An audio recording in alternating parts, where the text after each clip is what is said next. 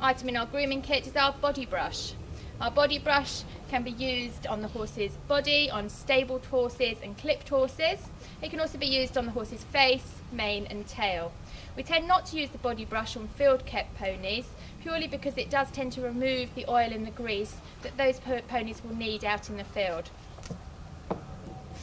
Next we have our dandy brush. Our dandy brush has the longer bristles.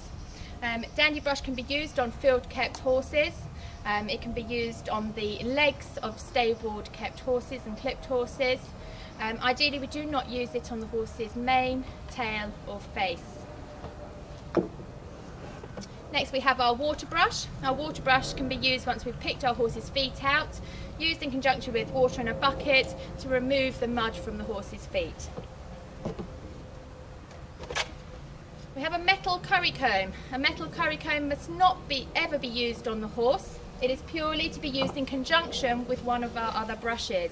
So here I have our body brush, and it's used to clean the body brush to remove the dirt and the excess hair.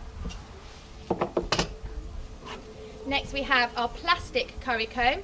Plastic curry comb can be used on the body of field-kept horses to remove those really stuck bits of mud. We tend not to use it on our stable-kept horses. We certainly do not use it on any bony areas, including the head. Try not to use it on the horse's mane and tail because it does just remove too many hairs. Next we have our rubber curry comb.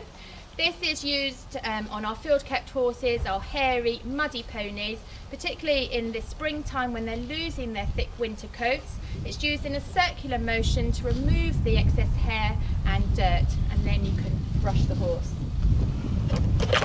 Got a hoof pick. Hoof pick, remembering to pick your horse's feet out at least twice a day. A mane comb. Make sure our horse's manes and tails are nice and tidy.